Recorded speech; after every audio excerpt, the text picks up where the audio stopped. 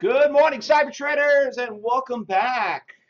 Hopefully, everyone's having an exciting day with this TCCO. Can't do better than that, right? Nice little call out early this morning at 350. Great announcement on that. Nice little move. Beautiful. TCCO. Beautiful, man. Who made money on it? Who did well? I can see all these numbers coming up on my screen. Look at that. Ben, you did. Chuck, you did. Kathleen, Benito, everyone. I think we all probably. I think the trading room probably made close to maybe, I don't know, tens of thousands, not hundreds, tens, maybe 100,000. I think was probably made in this room so far. If everybody jumped into this stock, and you know what's so funny when you look at this stock right here, I just want to tell you, I called this stock out at 8 o'clock in the morning. This stock made its move. You could see it right there at 8 o'clock, and it made if somehow it made its pop around 8:30. Actually, it's really not a good looking chart. Let me bring up a 1 minute chart because that one you see a little better. Did a little bit of a Fausto flag, broke out of 5, then went to 6, then went to 7. I mean, if everyone jumped in when you were supposed to at 3 o'clock and you came in, it did exactly the 8 o'clock move, 8:30 move. And I mean, what does 1,000 shares cost you? $3,000? Are you serious? You got right there for all of you. You paid for your training course just on that one stock. That's why I told you, got to be in here early, okay? But before we go and start bragging and talking about the TCCO, and there's a few other ones, let me just kind of remind everybody, today we have classes again. Hopefully everybody went over phase 1. Phase 2 is going on this morning. Phase 2 we got going on, December 13th. So if everybody's ready for that one. Yep, we got phase 2. That's right, we did phase 1. And we got the phase 2 coming up. So just make sure you do your classes. And most importantly, we got Traders Talk that's coming up. So don't forget about missing Traders Talk. You don't have to go anywhere. That's all Cyber Group members and everything else. All right. Now let's get back to what happened yesterday and talk about what had some nice moves. We had the CGC that had a really nice move yesterday. Let's just bring that one up right there. I don't know why my system is running so slow. CGC, not a really good looking chart right there. There we go. So CGC had a really nice move. Once again, 9:30 ran from $19 all the way to 21. Great move. Everybody was done by 11 o'clock. That's the norm for us. The CLVS, which is also spelled it wrong. Little fat fingers got in the way. That one also had a really, really nice move. And then over the course of the middle of the day, 11 o'clock, it ran from 980 all the way to 11. That stock took a really big hit. And a really crazy one was the FTSV. Okay, so that one was the real crazy one. And that one is, guess what? Going back on a watch list again. The FTSV. There you go, right there. Look at that, 16 all the way to 28. Look at that, she's up to 32. Look at that chart right there, okay? So it was a great, great day trade. More importantly, became a swing trade. And how you know it became a swing trade?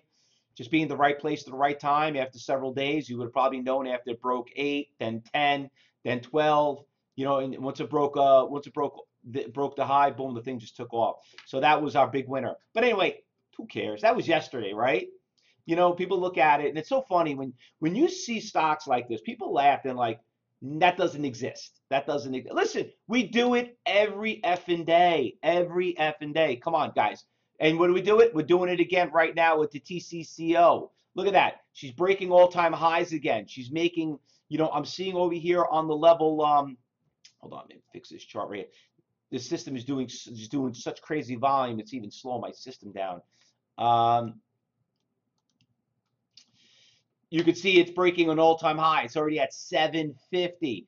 I see some decent buyers out here around 7, several thousand. You see a 5,000 share buyer sitting out here at level 4.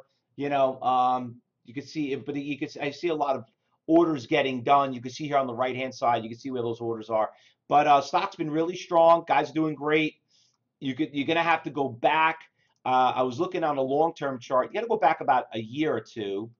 And you can see here the stock, listen, right now we're trading right around here, around the 8.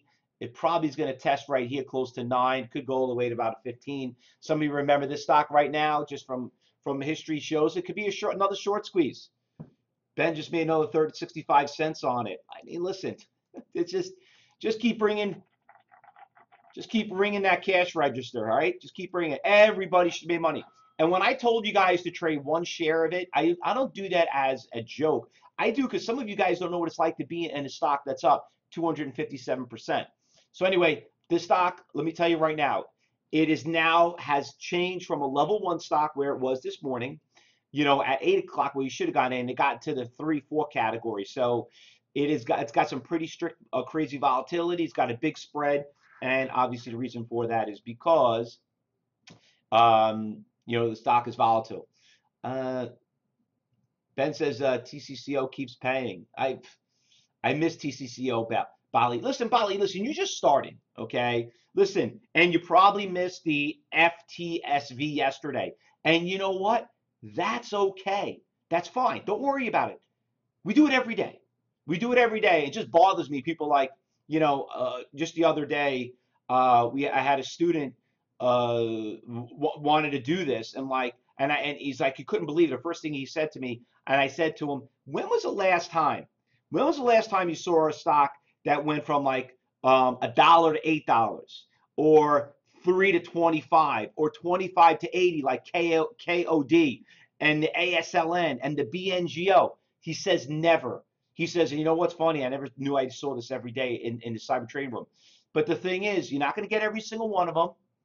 As long as I don't know if anyone here fishes, but everybody's like, like where's the hot spots? Where do you fish? Where'd you catch that fish? You know what? You're on that charter boat, guys, and we're going to be there. And you know what? You ever go on a charter boat? Everybody's hitting fish, and you don't get the big one. Eventually, you'll get it as long as you know you're on the right boat, and that's what it's all about. So let's talk about what else is moving, because obviously there's a few other ones that are moving. CONN, I want to throw back on them. Throw this one on the watch list. Here's a stock that's just taking a very nice hit right here from 21 down to 15. She's starting to come up a little bit. She's got some support levels. You could see here back in the beginning of the year. Obviously, we're looking at a weekly chart here, but you could definitely see you got some support levels. It's testing right around here. So, looks like it tested it. It's got some nice buyers and sellers out there, right up our alley. LITB. Another one that looks pretty good, very cheap little stock. It's got a very nice spread, 100,000 shares. Great orders, by the way. Got a 23,000 share seller that's holding the stock down at $1.65. So you got to break that one out, but you know what? Not as volatile and not the glory of a 250% winner, but hey, you know what? 65%, not too bad. I'll take that. And listen, I found a couple of them this morning too that really didn't pan out. I mean, obviously logging in at 8 o'clock this morning, you see that I did the postings of like OBSV, SFX, CNN, CLVS. They really didn't move too much, but the number one stock on that list was the TCCO. All right, listen, I say it all the time. Early bird gets the money. All right, but don't worry, tomorrow's another day. All right. But once again, regarding about this stock right here, the FTSV, just be very careful because it is kind of volatile. All right. All right, guys. So listen, it's not a really big list. It's not a really big list. We made a lot of money on this stock, TCCO, already. We'll probably have to wait until the market opens up to find something else. I didn't see any good bottom fishes out there. I mean, there are a couple of stocks like Fran that's moving and stuff like that. It's coming back a little bit. So that one too. And I think that's about it. Not really a lot out there and something. All right, guys. So listen, hopefully all you new members here that logged in the morning are having a great time. If you missed it, don't worry about it.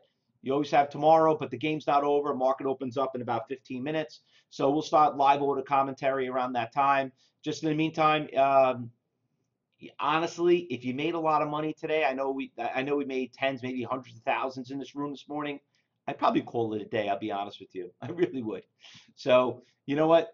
You could always give it back, and you don't want to do that. All right. But if you don't go anywhere, just make sure you salvage. Remember, the biggest things we teach you, and you're going to be learning in this class going this week, it's all about money management skills. You know what? I said this in my advanced class, phase 3 class. You know how many people hit lotto, okay, and file bankruptcy? I actually have a Google thing on my phone, and I asked Google. Actually, I asked Google right now. I have one on my desk. Hey, Google, How many people filed bankruptcy who hit lotto?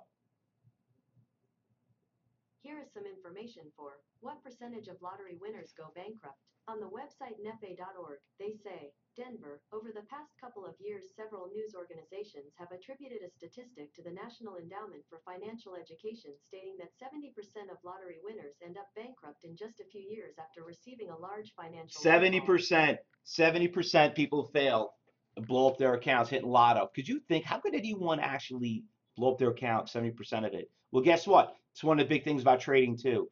People always ask, one of the biggest things we teach you is not how to make money. That takes care